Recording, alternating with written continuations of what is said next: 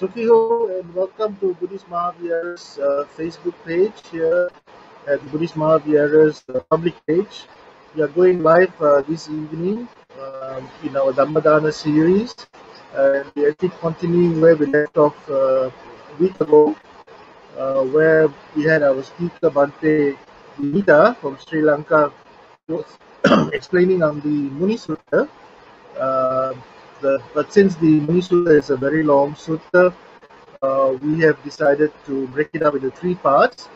One will be discussing the second part of the Muni Sutta this evening. Let me bring on Bhante Vineetha to our studio. Good evening, Bhante. Good evening, Aya. Good evening, everyone. Yeah, welcome to Buddhist Mahavira's Facebook page at the Dhammadana series. Today, as you know, we are also will be following up on part 2 of the Muni Sutta. And I don't know if you can hear some background noise. There's heavy rain in where I am, so you might pick up some heavy thunder and lightning in the background temporarily. For those of you who are familiar with Bhante Vineetha, let me quickly his profile. Bhante Vineetha was ordained as a young monk at a young age in Sri Lanka, and he received his higher ordination in 2007. He's the resident bhikkhu of the Tiratana Lumbini Garden in Puchong, and is also the principal of Sunday Grammar School. Bhante is currently in Sri Lanka, and he had gone back during the COVID pandemic. And Bhante has a first-class honors, Bachelor's of Art degree, English degree, from the Buddhist and Pali University of Sri Lanka. He has also just completed a Master's of Education teaching English as a second language from HELP University here in Malaysia. Bhante is currently lecturing at the Nagananda Institute of Buddhist Studies in Kelania, Sri Lanka. And with that introduction, I would now like to invite Bhante to start this evening's Dhamma sharing on the Muni Sutta Part 2. Bhante, would you kindly?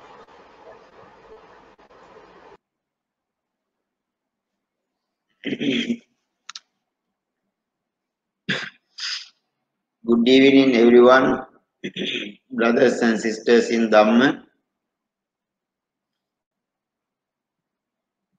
I'm so happy to meet you again in this sense in order to discuss the facts in Muni Sutta.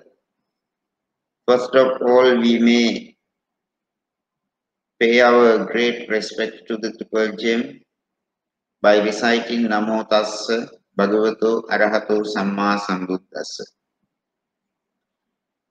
Namo Tassa Bhagavato Arahato Samma Sambuddhassa. Namo Tassa Bhagavato Arahato Samma Sambuddhassa. Namo Tassa Bhagavato Arahato Samma Sambuddhassa. Brothers and sisters in Dhamma, it's a great pleasure to learn the Buddha's discourses at all the time. It's a great pleasure to teach his teachings to the others, and also it's a great pleasure to educate the people in his teachings in order to see a good human being in this world, in order to see moral human beings in this world. Therefore, at all the time, as a monk, I am so happy to share my Dhamma knowledge, what I learned what I teach in the forms of teaching and educating. Muni Sutta is an example for all of us because of the characteristics it brings to the society in order to educate you about the life of a monk. As I mentioned last day, the term Muni is a term in Pali. The same word is used in Sanskrit as well for ascetics, mendicants, monks,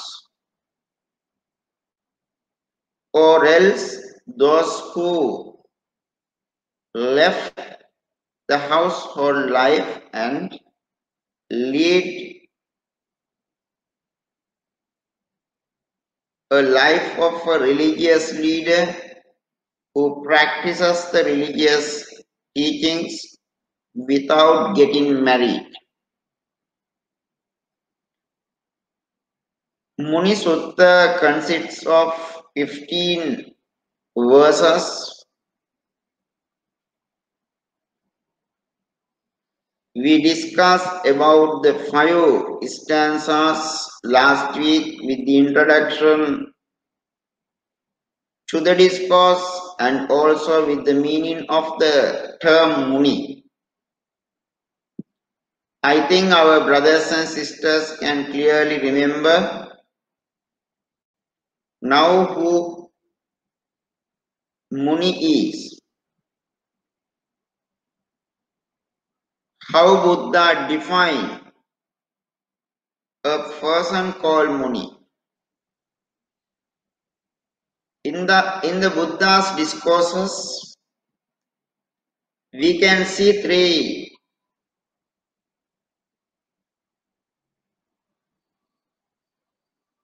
parts in this Muni Sutta. First one is introduction to the discourse of Muni, the discourse of Muni, or the discourse on the silent sage. In the introductory part, we can see how Buddha has defined the term Muni. And also in this discourse, we can recognize Buddha introduces himself as a great sage,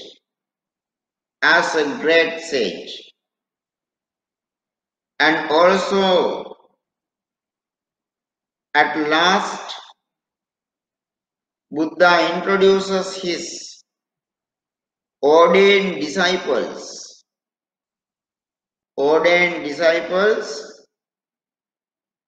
as a sage or Muni. We may discuss and separate the characteristics into these 3 types of the groups when we come to the last part or the third part of this discourse next time, after explaining the whole discourse. Today in the second part, I expect to teach you the meanings of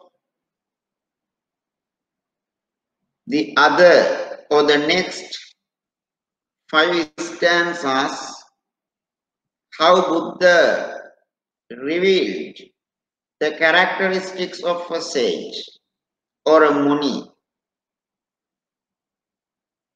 the characteristics of the sage, the practices of the sage, what a Muni or sage should do, how they think, how they perform, how they avoid the troubles and social issues, personal or individual issues, which raise from the external backgrounds, we can see. So, in the Muni Sutta, the next 5 stanzas from 6 to 10, I may discuss today in details to enlighten our brothers and sisters in Dhamma,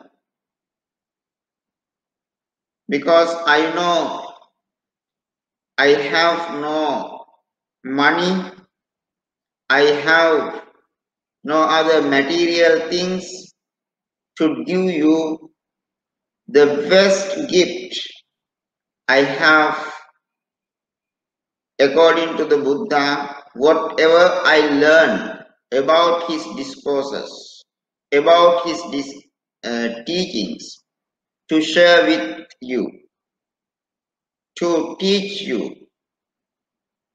So it's the greatest gift that I can give for you.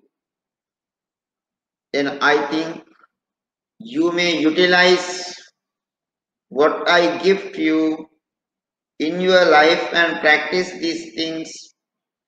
And also you may also consider to be a monk or an ascetic, to absorb these qualities into your life and lead a successful, happy and peaceful life in this world in order to overcome all the defilements, all the difficulties, all the problems you have as a human being. So let me directly move to the discussion. In this discussion, I am taking the 6th stanza or verse in the discourse for you to understand this verse brings a good idea or an image about the life of a monk or a Muni. It says, Panya balang sila vatupa pannan samahitan jhana ratan satiman sangha pamuntang akilang anaswan thanvapi dhira munivedayanti. I read it again. Panya balang sila vatupa pannan Samahitang jhana ratang satimang sangha pamutta akilang anaswan tanva pidira nivedayanti. This is the 6th stanza in this discourse that we are going to learn today. For today, it would be the first stanza, but according to the numbers of the verses in the discourse, it is mentioned as the 6th one. So, what does the Buddha express about a life of a monk through this verse? Panya balang, whose power is wisdom. Wisdom is the power of a Muni, a sage, or a mendicant. You can use the word ascetic. Panya the wisdom is the power they have. In the life of a monk, if they have any power, that's called wisdom. Normally you think in your daily life when you associate monks or whoever, when you engage in activities at the temple, you expect the final decision from the chief reverend or any other monks at the temple. Maybe you can answer it is because of respect, it is because of the venerated situations, reverence, or what other things you feel you can answer. But brothers and sisters in Dhamma, the hidden meaning is you expect them to be wise more than you. So you think the monk is the wise person. He has the wisdom to solve all those difficulties. Maybe you feel in your life this is the correct path to solve this problem. You understand the correct way, the right way, the noble way, but sometimes you present it to a monk and question, Bhante, whether this is correct. That's true. That is to get approval for him. Sometimes if you don't see beyond your decision, beyond your position where you stand regarding something, then the monks reveal this should not know or this should not happen in this way, but this can be performed in this sense. Then you accept when they provide evidences. This concept, this behavior, this interaction between the monk and also lay people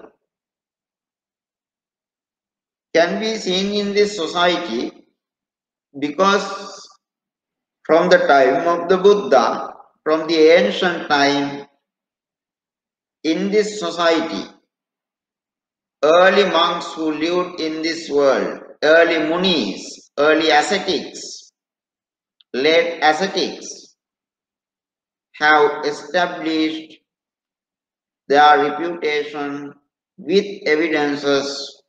Their power is wisdom. Their power is wisdom. In leading the worldly life, in leading the spiritual attainment, their power is wisdom. Their power is wisdom. Because of their power, sometimes they are silent. Whenever they need to be silent, they are expressing their direct ideas intelligently. When they need or when they understand this is the suitable time for the expressions of the ideas, in this sense, in their daily life, they utilize their wisdom to lead the life. Therefore, the power of the monks is wisdom. Not only that, in leading their spiritual attainment, the monks' perception, their purpose is to attain Nibbana very soon. They think I should be sooner. I should attain Nibbana sooner than others. Therefore, they are in a hurry to practice all the activities, all the spiritual requirements, such as the perfections of almsgiving and observance of the precepts, and also leading a life of a monk, also part of practices of the things that we need to attain this Nibbana. So, maybe because of wisdom, they have decided to become a monk to shorten their sansaric journey. To shorten their sansaric journey. In this sense, what they practice as spiritual practices also, they utilize their brain and they use their wisdom to shorten this sansaric life. Because of that, their power is wisdom. Their power is wisdom. And also, Panya Balam Sila. Then the term Sila. Panya Balam Sila Vattupa Pannan. They are endowed with moral virtue and habits. Not only with wisdom, they are full of moral virtue and habits. They lead a moral life, virtuous life with a host of good habits. So that's why you take monks as an example in this world. The image in your life, in your mind about the monks is created that monks are always morally behaved, they have a moral conduct, they are virtuous, they are they deserve the reverences from the other people or the followers because of their moral conduct. So moral conduct or moral virtue, they tame their mouth, they tame their body, and also they tame their mind. Having tamed, having controlled, having restricted, there are three ways of performances. By the way of the word, by the way of the body, by the way of the mind, they control their behaviors and lead a virtuous life. Because of that,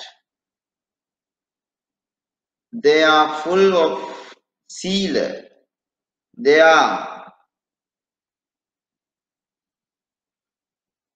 full of sila or virtuous life with good habits. Not only that, when they use their wisdom as their power, when they lead a moral and virtuous life with positive behaviors, what they do is they focus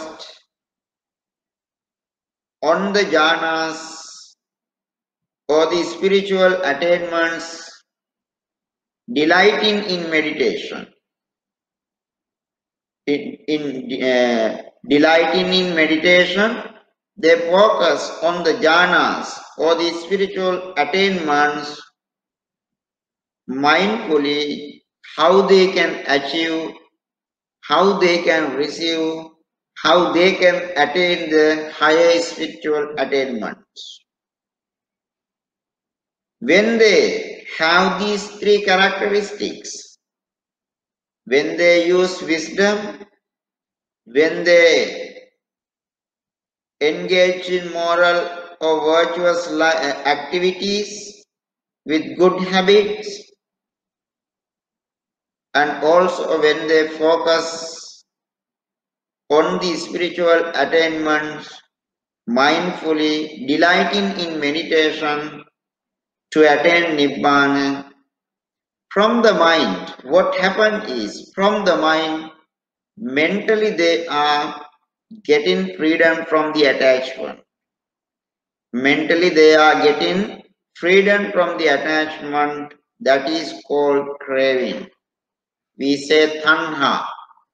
So when they get freed from the attachment, using wisdom, when the wisdom becomes their power, and also when they lead a moral, virtuous or positive conduct with noble habits in the life, they focused on the meditation, delighting in meditation, they pay their attention to the next higher achievements of the spirituality mindfully. Then their mind is working to clean the mind. Their purpose is to clean the mind, not to make it impure. As a result, they get freed, their mind get freed from the attachment, from the craving, and also they get the freedom of mental barrenness. Mental barrenness. Sometimes your mind is a barren field for craving, sexual desire, sensual desire, hatred. Hatred maybe makes your mind dried with the feelings of hurting others. Sexual desire makes your mind dried with the desire to having lots of sexual satisfactions, and also influx. From all these defilements, when a monk or Muni uses wisdom as his own power, and when that person leads the life with a moral virtue and habits, focusing on the spiritual attainments, delighting in meditation mindfully, indeed, brothers and sisters in Dhamma, this wise person is known as a sage by wise people. The wise people recognize this person as a wise person and also a sage. A sage, a mendicant, or an ascetic. The word in the discourse, Muni, should contain these characteristics in a life of a monk. They practice these things. So, that's why the Buddha said, monks consist of wisdom and moral behaviors with virtuous practices. They focused on the spiritual attainment, delighting in meditation. So their desire, their happiness is practice of meditation mindfully. Then they try to clean their mind, to detach mind from attachment and mental barrenness and influx free. So these are the characteristics. This sixth verse brings to you to make you understand about the life of a monk. These are characteristics. Therefore, always we have to think when we recognize or understand a life of a monk, these are their characteristics. Maybe you have a practice of question, Bhante, there are some monks who do not practice these things. I don't see, and I also think I don't recognize this monk as a correct monk or true monk. Some say, when they say like that, my answer is clear. Brothers and sisters is in life. If they don't use their practice to use power as wisdom, wisdom as a power, if they don't lead sometimes a moral virtue, if they don't do meditation mindfully, if they don't want to detach from all those attachments, mental barrenness and influx, let them practice sometimes. They will take sometimes. Let them improve their intelligence, because at once you cannot see all the qualities from a life of a monk at present time, because present time is a critical time that brings you to destruction. The Buddha's order one day will disappear from this world. Why? The reason is for disappearance. The people get away from the practices of his teachings and intelligence. They will be lack of intelligence. So from that human beings, from that society, some people who are rich in merits become monks. So because of their early practices in their life, they practice their monk life as a monk or Muni in this life to go to next spiritual level. So don't worry about that. So next verses is the 7th verses. So we may recite that in this way.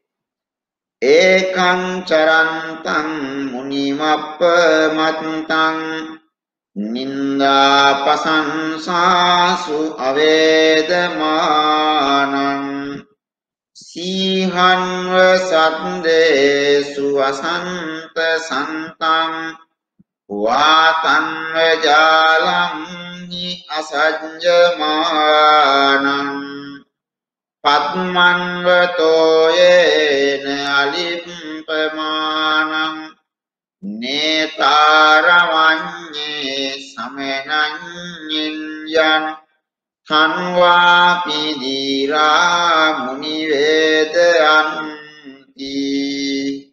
I read again. Ekan charantam munimappamattam Ninda pasansasu avedamanam Sihanva saddesu asante santam Vatangva jalamni asajjamanam Padmanvetoyene alipamanam Netaramanye samenanyaneyam tanvapi dira munivedayanti. Brothers and sisters in Dhamma. So this verse brings the factors to you to reveal the personality of the sage. Personality of the sage. How the sages build their personality in this impolite society.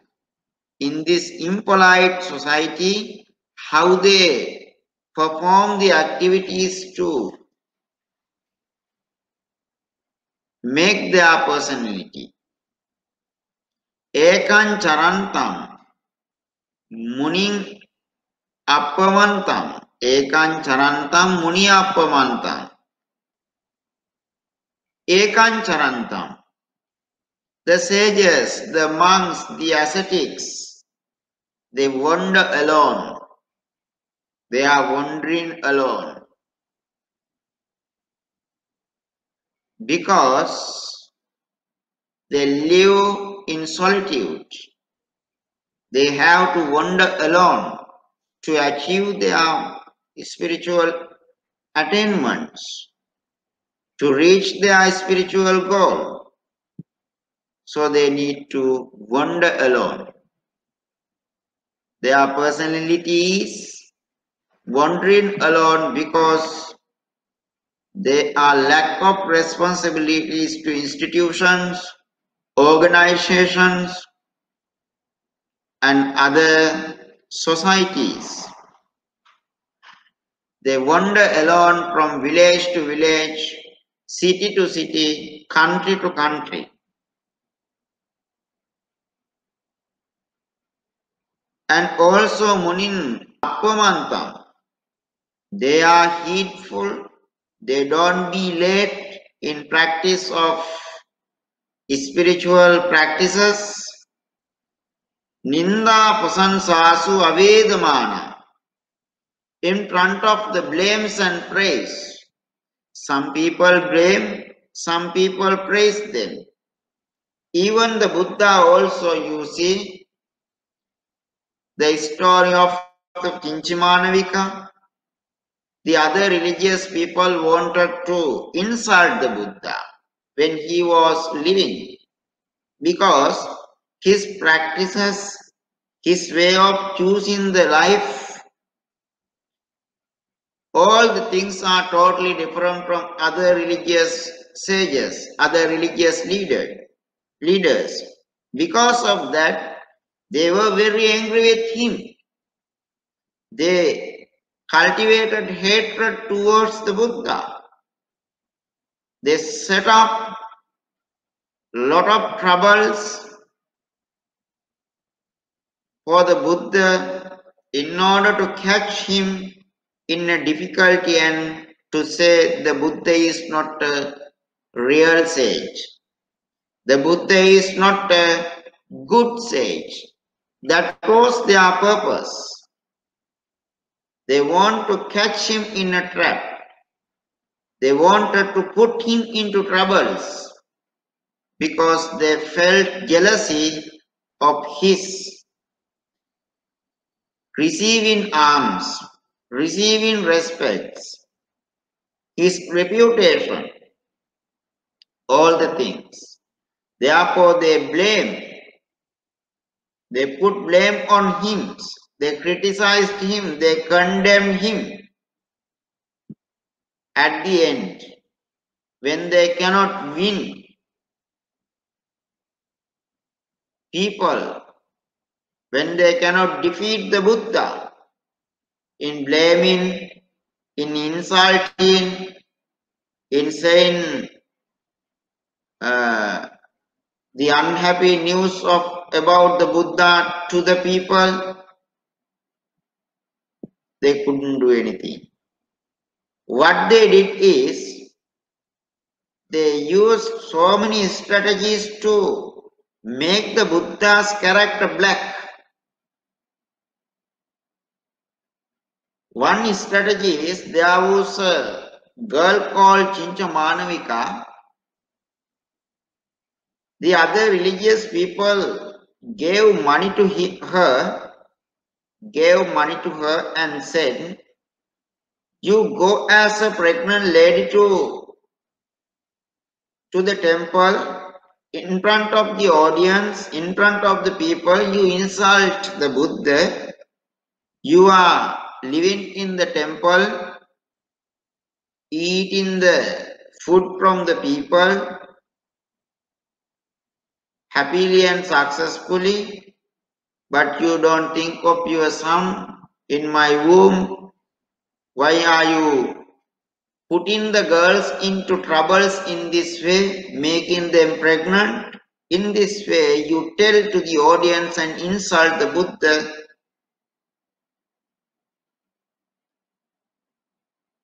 and put him into troubles." What happened is this lady also got the money from the other religious people and came to the Buddha in the way they said, and in front of the Buddha she insulted. When she began to insult it, what happened is, brothers and sisters in the king of the gods, the Sakka, saw this situation.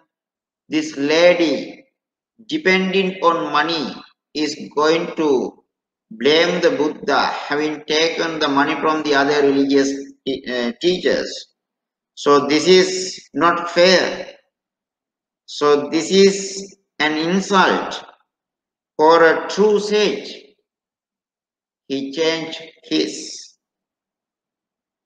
life into a mouse and came to this lady and ate the thighs of the fake pregnancy. Then in front of the crowd, what she uses as materials to show that she is a pregnant lady fallen down to the ground. Not only that, after that, she was defeated by the divine being. Then the other religious teachers got upset and they wanted to be free from this problem, to say that they did not insult the Buddha. She did. And the same strategy they developed into another strategy.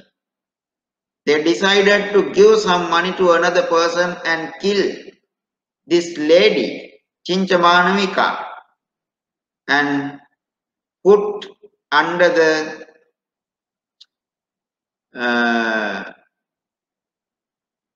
flowers. When the people come to the monastery, they offer flower to the Buddha. The flower, as you throw away like dustbin, the big amount of the flowers were at the behind the Jetavana monastery. They could hide the dead body of Chinchamanavika, having killed her, having covering the flowers. Then then these other religious teachers, what they did is they sent a message to society: Chinchamanavika is absent, maybe because of the insult done by her. Buddha might have killed her. Buddha might have killed her. So we need to find her. What happened to this innocent lady? For such an insulting, for such a small fault done by a lady, whether the Buddha is unkind, whether he is so dangerous, whether he is cruel to kill this innocent lady, maybe he has killed. We need to find and send the people to monastery to get out the dead body. In this way, all other religious teachers, all other religious followers tried to insult the Buddha. Not only that, some monks also from his order tried to insult him. They tried to insult him. But when the insultings or blames or any other problems come to him, he did not shake his mind. He was unshaken in front of everything. The same characteristic goes to the other venerables or the munis in his order. Even his disciples also were unshaken by blame of the people. Even at present society also people try to criticize and blame the monks.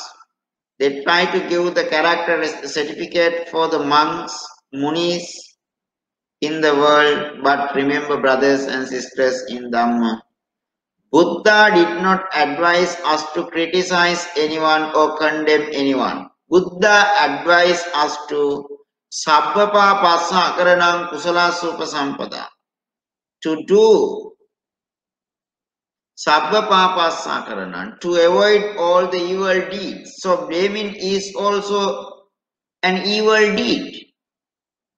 Kusala supasampada, to upgrade our skills in performing meritorious deeds. So, if the blame is an evil deed, how we avoid it, how we have to avoid is not to practice blaming. Then how to upgrade our skills in performing the good things instead of blaming? We are silent without blaming others. And also praise. Some people praise people, they appreciate with pure purpose, sometimes with not pure purpose, with the purpose of teaching you.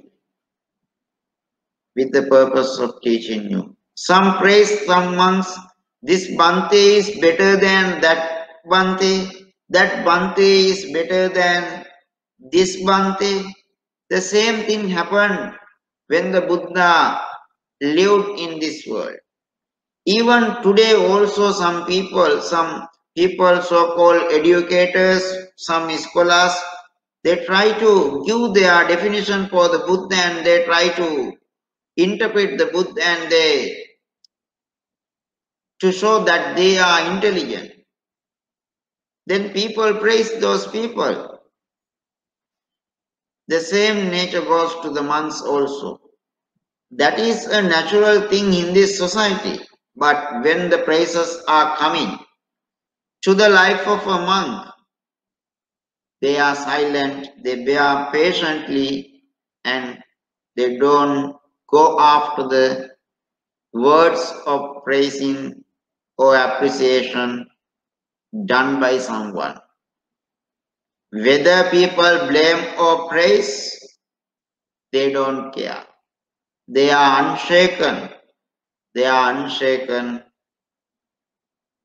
by blame and praise. Because blame and praise cannot lead a successful life. Lead a life of a monk. So Buddha understood these things in his life and his followers, ordained followers also practice the same. Ninda pasansasu avedamana. Ninda pasansasu avedamana. Buddha and his ordained followers, all munis, all monks are unshaken before blame or praise. Sihamva saddesu asantam. Just Buddha provides an example for that. You know, a lion cannot be trembled. A lion untrembles before the sounds of the weapon, sounds of the drums, sounds of the mouth of the people, or any other sounds. A lion untrembles himself. You cannot, or any other sounds cannot tremble a lion in front of the sound.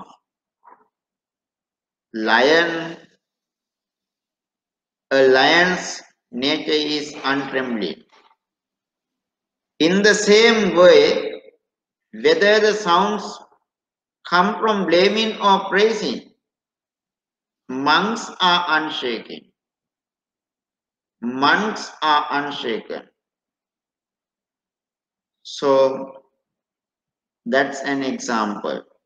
And also, like the wind not caught in a net, Vatangva jhalam asajjamanam. You know, when the wind blows, you cannot catch the wind by using a net.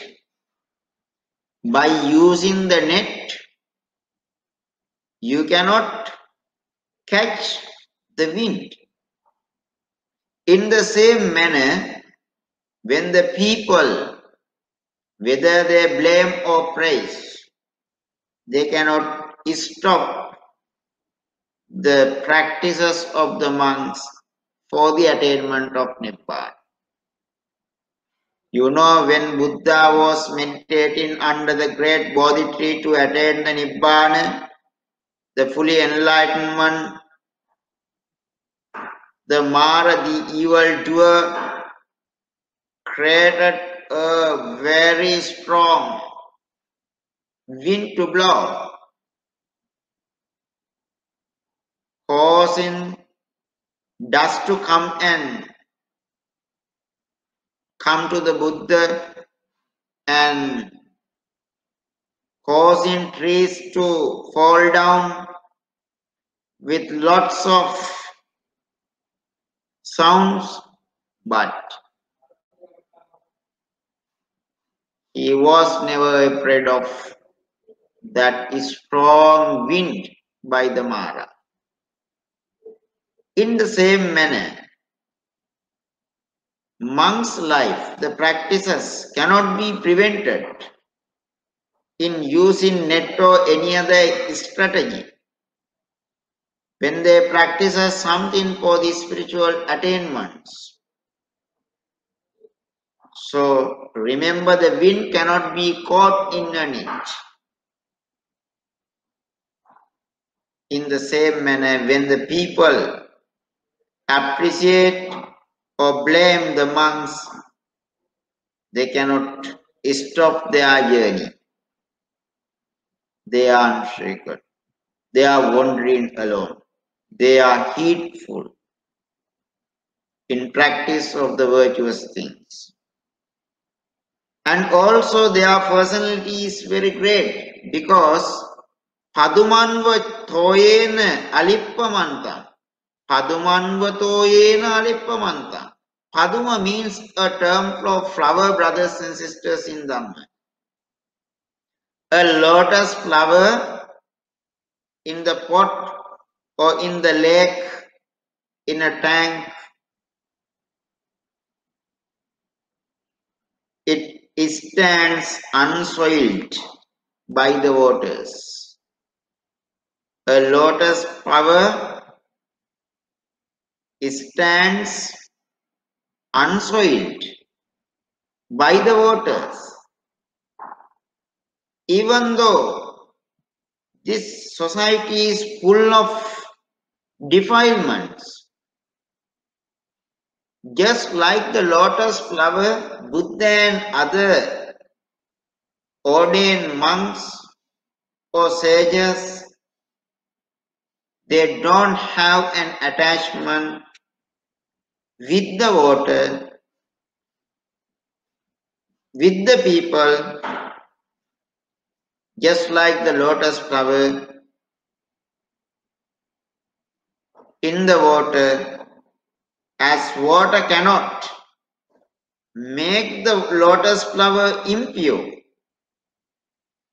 The society or the individuals in this worldly life, in world societies who are full of the craving, they cannot make the monks impure.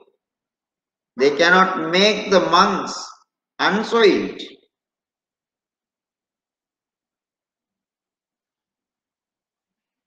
They cannot the monks soiled.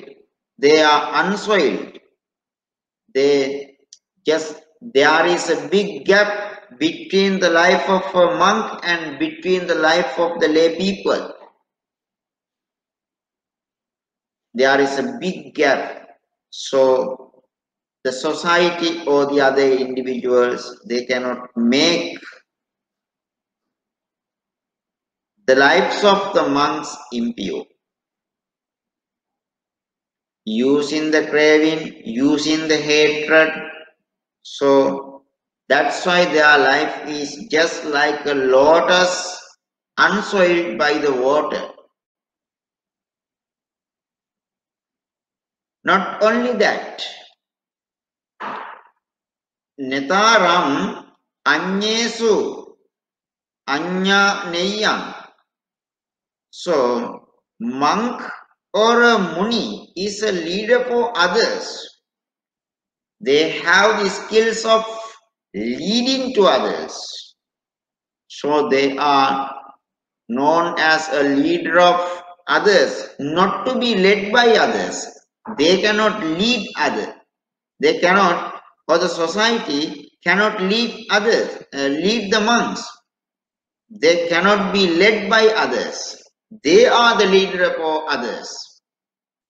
They are the leaders for others.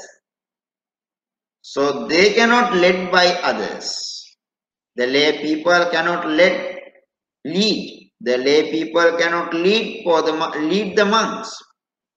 Monks or the sages are the leader for lay people and the others. Because of these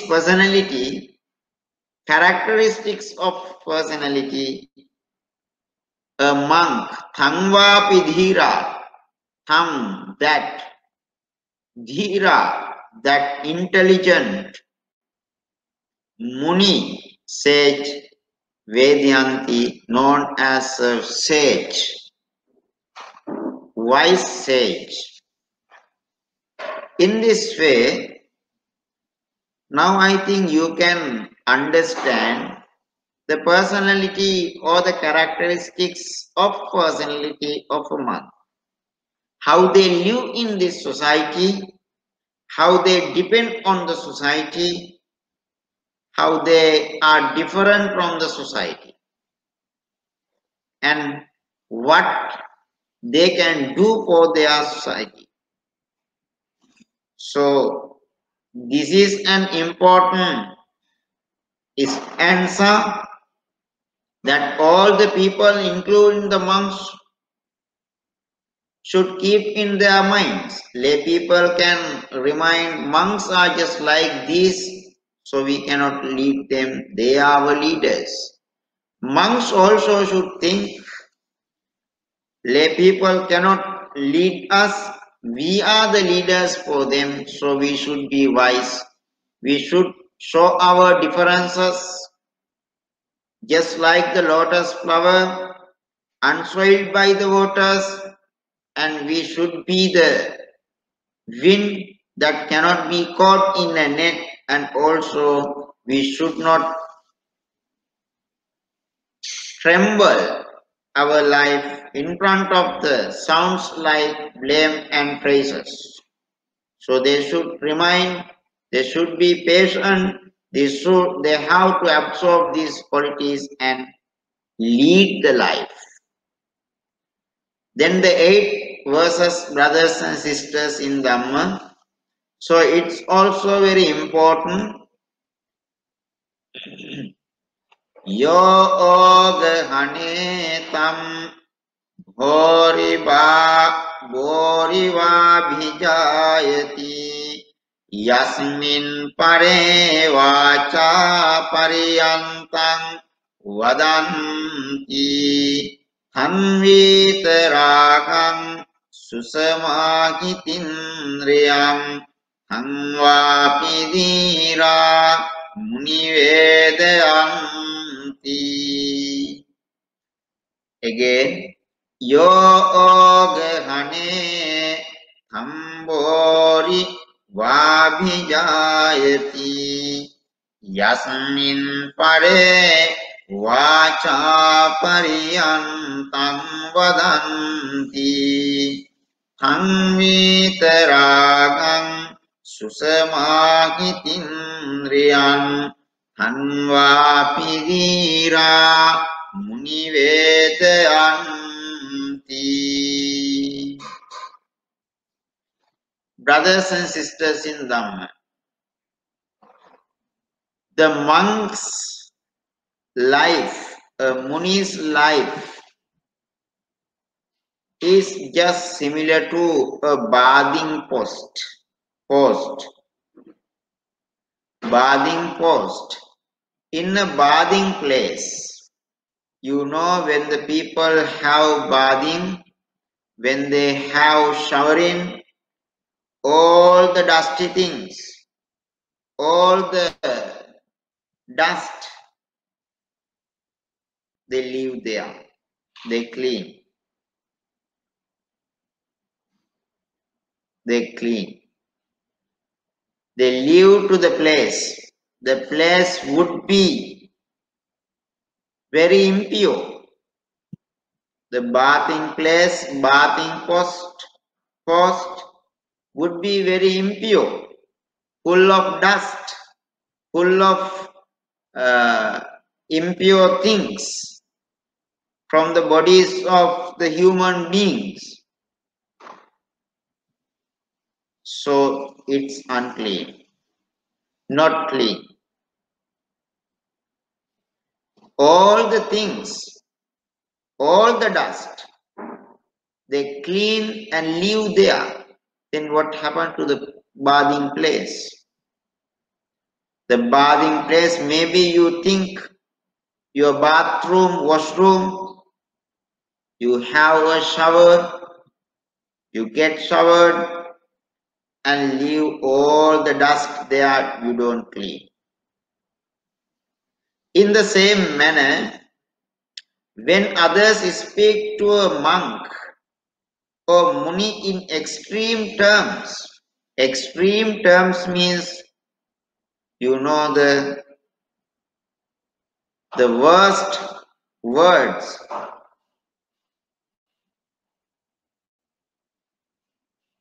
and also the unhappiest words, when they insult, when they criticize, when they condemn, they leave their hatred, jealousy, and other defilements, just like you leave your dust in the washroom, they leave, they speak their hatred or bad things, their jealousy in extreme terms towards the monks or Muni. Just like the bathing place, they are patient.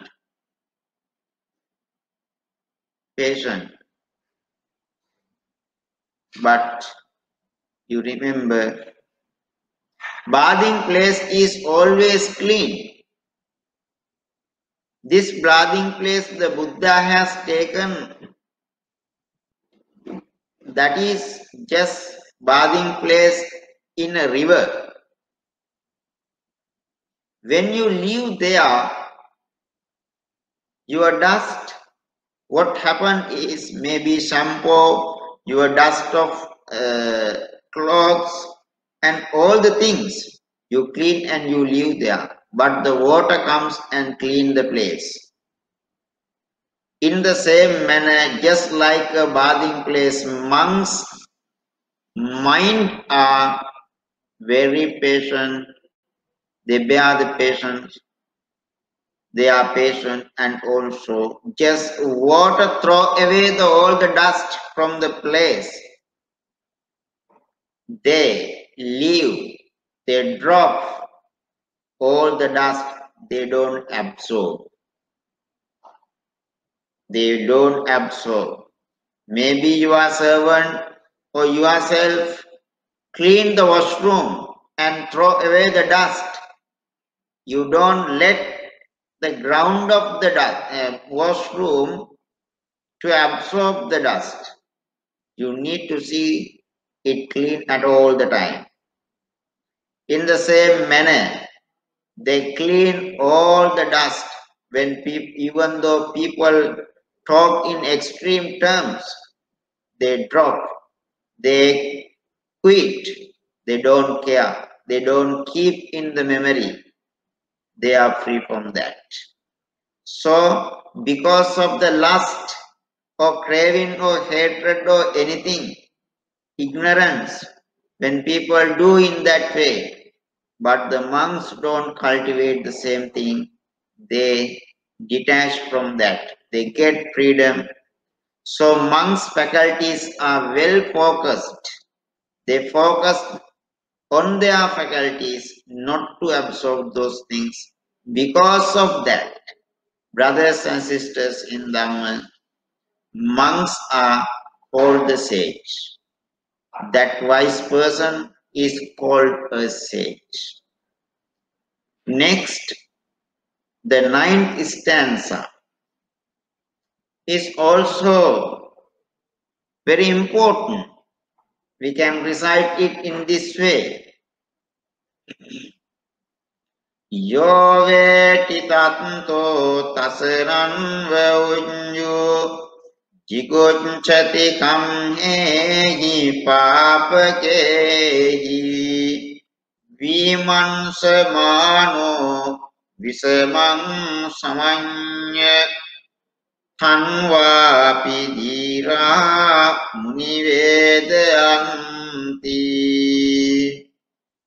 Yove again. Yove titanto tasarang vaunyo jigochati kammehi papakehi vimansamano visamang samancha tangvapi dhira munivedayanti. In this verse, we can see again a great meaning about the life of monk. Yove titatto sasaranga uchu. If there is someone in this world whose mind is steadfast,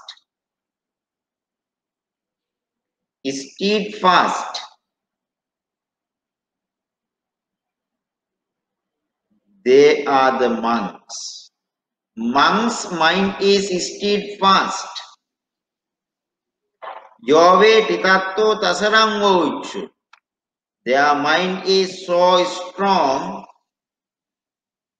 their mind is well established, only steadfast.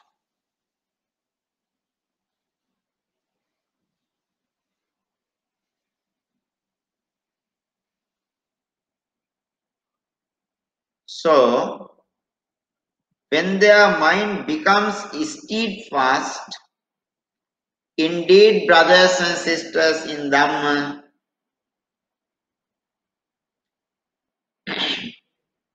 they go straight as a shuttle. They go straight as a shuttle. A shuttle does not return. it goes straight forward. In the same manner, when the monk's mind is steadfast, indeed they go straight as a shuttle. Because of that, jigochati kammehi papakehi, they feel disgust about the bad deeds. They feel unhappy with bad deeds. They reject the bad deeds. They don't want to appreciate the bad deeds. Viman samanto vimasam visaman samantacha. They can recognize them, the bad deeds well, uneven and the even. They can discern the uneven and the even. Because of their skills in this way, they are skillful. Because of these skills, indeed, this wise person is known as a sage, a great monk, the Buddha says, brothers and sisters. So, monks or a Muni or ascetics should be steadfast, and also they should not have U-turns. They go straight as a shuttle, So they feel unhappy with bad deeds. They don't want to practice the disgusted bad deeds. They feel disgusted with bad deeds. They feel unhappy. They reject. They don't appreciate the bad deeds. So because of this, they have the ability to discern the uneven and even. So consider these skills. When these skills are in the life of a monk, indeed that monk is a wise monk, and also meaningfully he is a sage.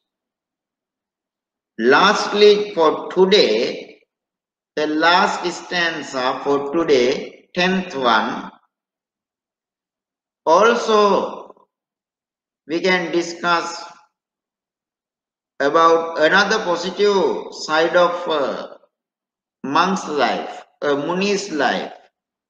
The stanza says like this.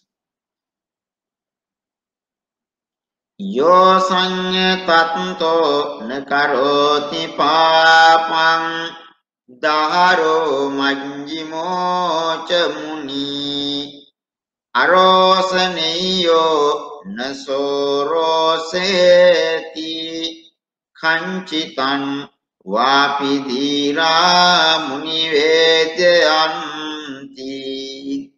Again, yo sanya tato nakaroti papang daharo manjimo cha muni arosaneyo nasoroseti kanchi tanvapidira munivedayanti.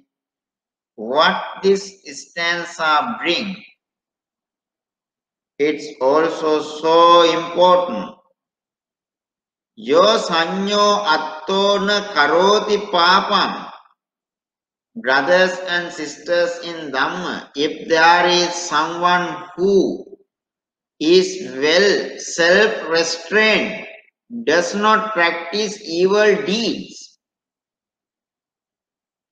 Remember, brothers and sisters in Dhamma,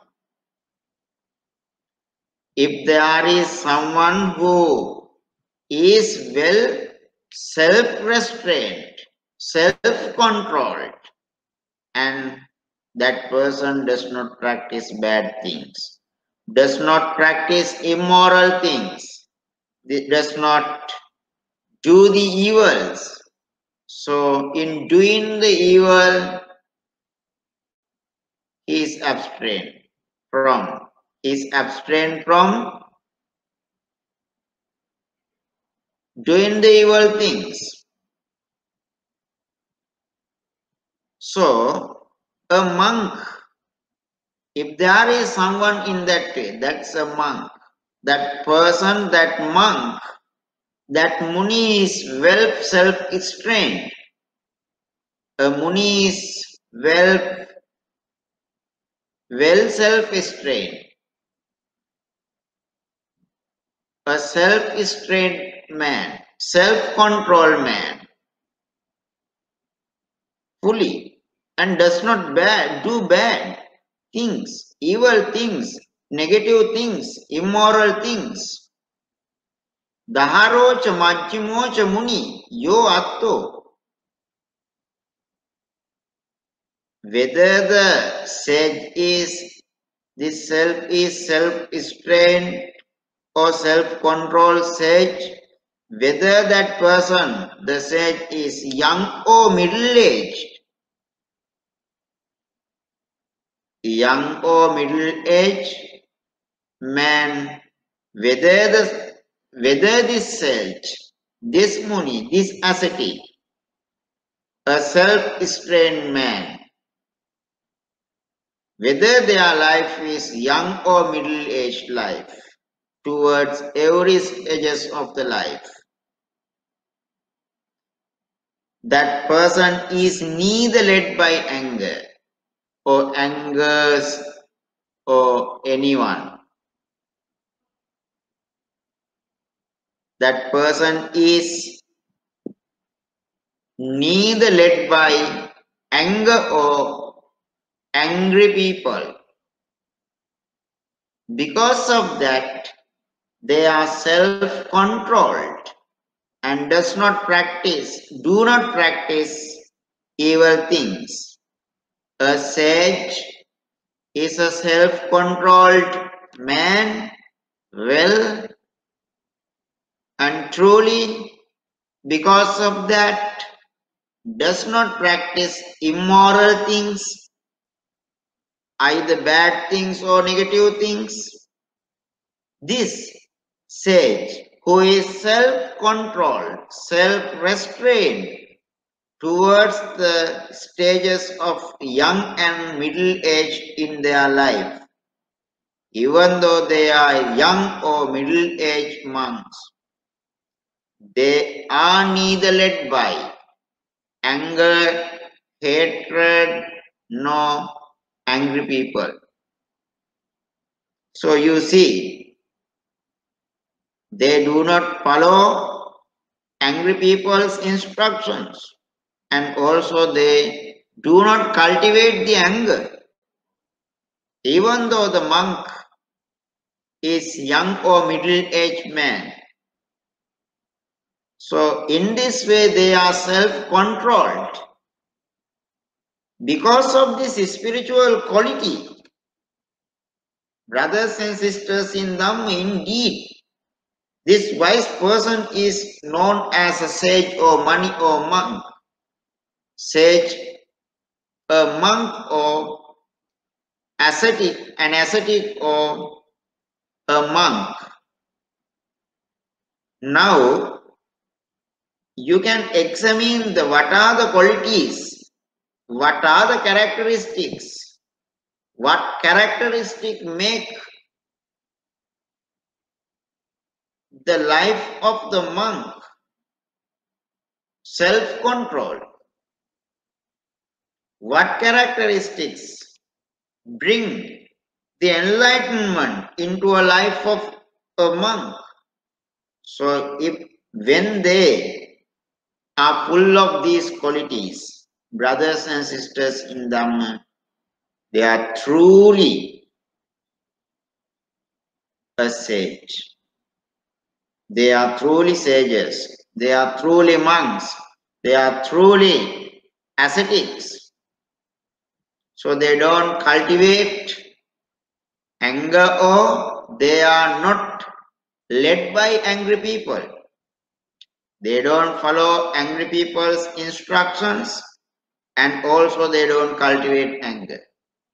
Therefore, remember, they always cultivate loving kindness, and they consider the thoughts or ideas or instructions of the loving people, of the people who are full of loving kindness. Therefore, when someone says angrily, when someone expresses something angry to the monks, when they take decisions with anger to control the monks, they don't follow, remember. So Buddha is not giving such a permission to anyone to control the monks by anger or anything. Therefore, these qualities they are self-controlled. Do not do bad things because of this quality. Whether they are young or middle-aged, they cannot be led by anger and angry people. As these qualities decorate the life of a monk, they are called sages. So, in this way, brothers and sisters in Dhamma, many different spiritual qualities pertaining to the personality, character, spiritual practices and skills, and the thinking styles, attitudes, behaviors of a life of a monk.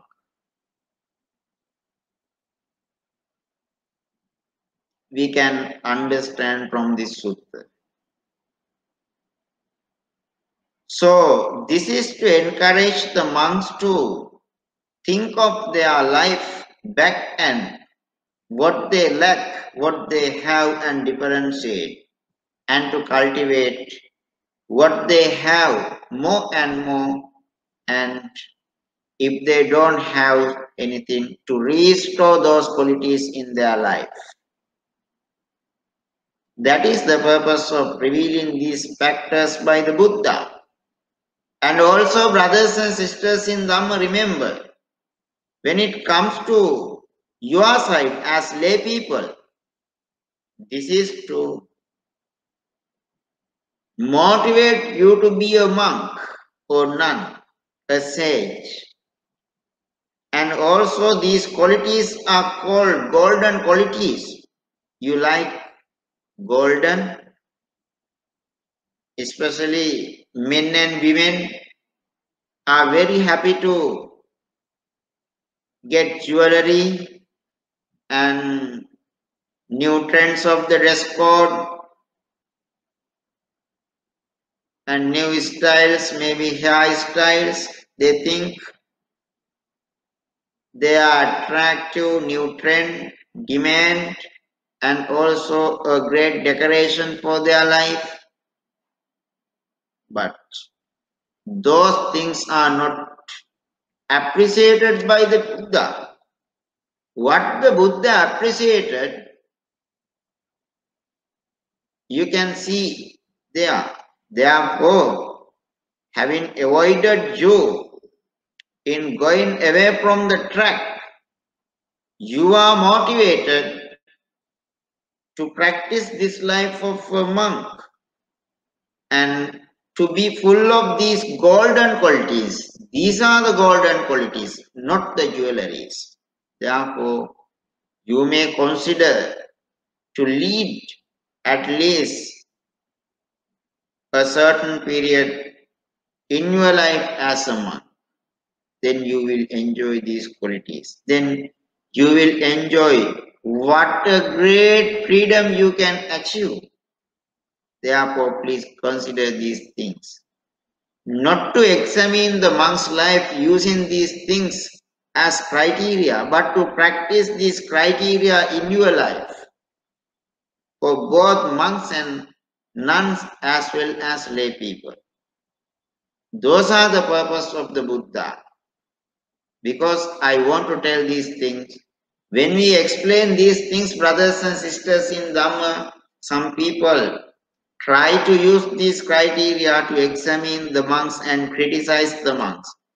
These are not to criticize and condemn the monks using whether they have these qualities, but to rethink and think more and motivate you to, if you are a monk, if you are a nun, if both you are lack of these qualities, you can rethink, you can look at difference, whether you have or not. Then if you have, you can cultivate more and more. If you don't have, you can originate these qualities in your life and cultivate more and more.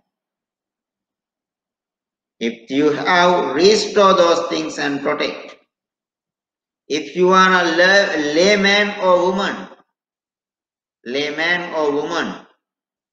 these are to motivate you to be a monk or nun or sage and lead a successfully full, happy and peaceful life with these golden qualities. People should be full of the qualities. People should not wear the golden jewelries, but they should be full of the golden qualities. We say the golden qualities, but even though we use the term golden, they are more, these qualities are more important than golden. So golden ideas, golden practices, we call positive practices, moral practices, they are the most important, but not the materials which are made by gold. Therefore, consider these things and try to avoid the difficulties, unhappiness, unhappiness, and also unsuccessfulness in your life, and try to receive this happiness, this peace, this success in your life. You can practice these things. You can achieve this happiness only through the practice of a life of a monk. You know, even though we have lay arahants, after the attainment of the arahanthood, they can live only for 7 days as a lay arahant. If they don't become a monk or nun, they cannot live more than 7 days. Those who attain the Nibbana in the Buddha's order, when we count all the 99% arahants are monks. Whether they are monks or nuns, they are ordained people. So when you attain the Nibbana, so you need to practice and attain a life of a monk or nun. Therefore, consider these things to have a practice, to have a habit. You may consider these things and try to be a sage, try to be a monk or nun in your life to earn the true happiness, true success, true peace. Thank you very much, brothers and sisters in life. Looking forward to explain the last stanzas in the part 3 and also conclude this session next time, having gone through the entire discourse. So if you have any questions, I may be so happy to answer you and enlighten you right now. If I know a monk that does not have these qualities, does that mean I should try and distance myself from that monk? If you know a monk in that way who is lack of these qualities. If you are naturally, because of being a worldly person, if you are a prutakjana person, if you get angry normally, so better to avoid that person in associating. Because you should have until you get a self-control, better you avoid the person in meeting. But remember, we discussed about certain similes. The water is born, sorry, the lotus flower is born in the society, in the water. Even though the lotus flower is born in the water, it doesn't have any connection with water. Water cannot reach to the lotus flower. So there is a gap. So in the same manner, even though different people there, even though different monks there, that's their spiritual level. You just recognize they have some more to go. They have something more ahead to achieve, and be happy what they have achieved now. At least they lead a life of a monk. If they do something immoral, the aftermaths will follow them. Like the heavy load of the cart, when it settles on the bull will suffer a lot. In the same manner, when a monk or someone does not practice the moral things as a monk, if they don't lead a monk life, just like the heavy load of a cart which settles on the bull, the aftermaths will follow the person, will settle on the person. So, why do you want to become a part of that? In criticizing, in blaming, in getting angry, why you want to get suffering? Suffering means mentally you are suffering, then that suffering is a result of your behavior of getting angry. Then, as a result of that bad practice, suffering settles on you. So you try to be a lotus flower, and also you try to be a lion that does not tremble in front of the sound. Characters are different. The Buddha was there. Buddha was there. Within his order, there were some disciples who misbehaved. He promulgated Vinaya rules and explained the aftermaths, but after that, there is a rule. But he does not want that people to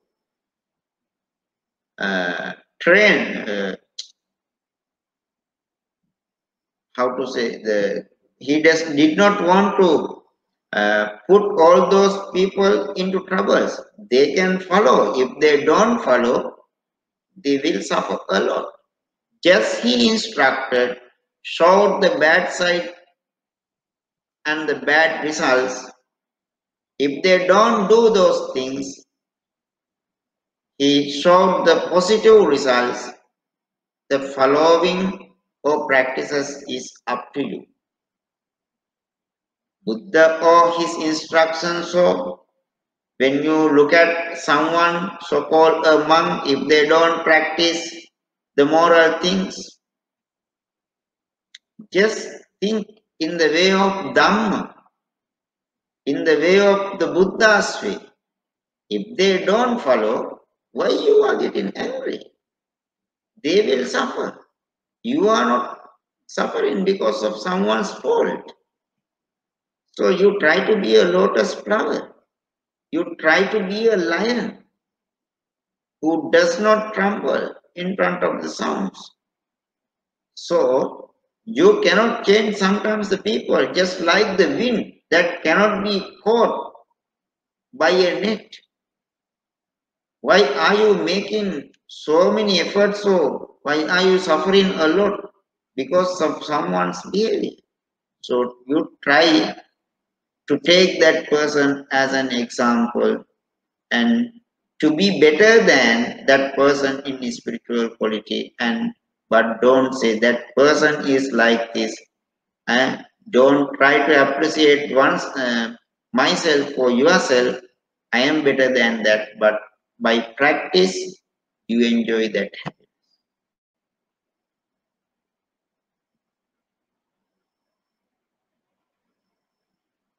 Any question? Thank you, Bhante. I don't see any more questions. So I think we have taken almost 1.5 hours to complete the 5 stanzas from Yep. 6 to 10. So I think we will carry on next week on the 12th for the third part or the final part of the Muni Sutta. Hmm. So before we end, Bhante, can you please conduct the Anumodana? Can. By the power of these merits, may our Chief Reverend Daduke Sri Dhammaratana Nayak Thera and the respected Mahasangha in Malaysia, may they all be well and happy. May they be free from suffering. May they be able to attain supreme bliss of Nibbana. And also our BMP, Buddhist Mahavihar Management Committee President, Brother Sirisena, and Brother Leslie, Honorable Secretary, and other all the members and devotees of Buddhist Mahavihar, Sinhalese, Chinese, and Tamil, all the Buddhist devotees, may they be well and happy, may they be free from suffering, may they be able to understand this Dhamma and attain the supreme bliss of Nibbana. And also all the brothers and sisters in Dhamma who listen to this Dhamma talk and discussion around the world, may they receive these merits, may they understand the Buddha's teachings, may they understand the who Buddha is, and may they be able to attain supreme bliss of Nibbana. And also, uh, we may move to our departed ones, the late Chief Kesri Dhammananda Nayaka Mahathera, and also late Bhante Dr. Punnaji, and Bhante Dr. Dhammadin, and including other respective Mahasangha in Buddhist Mahavihara as well as in Malaysia and around the world who passed away, having dedicated their lifetime to the Buddha Sasana. May they receive these merits, may they be able to free from all kinds of suffering and finally attain the supreme bliss of Nibbana. And also all the devotees who supported Buddhist Mahavihara, who built the Buddhist Mahavihara, who passed away, may they receive these merits and may they be able to attain supreme bliss of Nibbana. And also many sponsors, may their departed ones receive these merits, may they be able to attain supreme bliss of Nibbana. Finally, uh, may all the deities receive this Nibbana. May all the deities be free from all sufferings in the samsaric life. May they be well and happy in their heavenly life. May they be able to attain supreme bliss of Nibbana. May they protect this world, may they protect the Buddhist Mahavihara and respective Mahasangha, all the brothers and sisters in Dhamma, and also by the power of these merits, at least, at last but not least, may this COVID-19 pandemic disappear from the world. May this world be so peaceful, happy, and comfortable for every beings by the power of these merits. Sadhu, Sadhu, sadhu. Akasatта ca bhummatta devanaga mahiddhika punyantang anumoditta chirandakantu loka sasanam. Akasatta ca bhummatta devanaga mahiddhika punyantang anumoditta chirandakantu loka sasanam. Akasatta ca bhummatta devanaga mahiddhika punyantang anumoditva chiran rakkantu mam paranti. Abhivadana silisse niccang uttapacayino cattaro dhamma vaddanti ayuvanno sukam balang Ayurarogya sampatti sagga sampatti mevaca ato nibbana sampatti iminate samenjatu.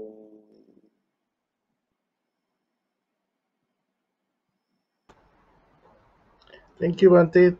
Thank you for spending 2.5 hours with us. Thank you for the Anumodana. So before we end this evening's Dhamma sharing, I'd like to inform our viewers for this Sunday, the Buddhist Mahavira, in conjunction with World International Day, would like to dedicate this Sunday to our ladies and to our women, Buddhist women especially. And Bhante Vineetha has managed to find a very learned speaker. Her name is Dr. Iromi Aryaratna. She is a senior lecturer in one of the universities in Sri Lanka. And Dr. Iromi will be speaking on Buddhist attitude towards women this Sunday at 8:30 p.m. So I'd like to invite all our listeners, especially our lady listeners, to get your family members together, your moms, your children, to join us this Sunday at 8:30 p.m. to listen to Dr. Iromi on her topic Buddhist attitude towards women. So before we end, Bhante, thank you so much for taking time off on behalf of the Committee of Thank you Members so much, and for the monks of the Buddhist big Mahavira. sadhu to you all. Yes, and also to all our sponsors and to all the listeners this evening, the viewers this evening. Thank you for joining us. We look forward to seeing you this Sunday and in future. And then also next Friday, Bhante will be finishing the final part of the Muni Sutta, the third part. Do join us then next Friday at 8:30 p.m. With that, have a pleasant evening and sadhu to all.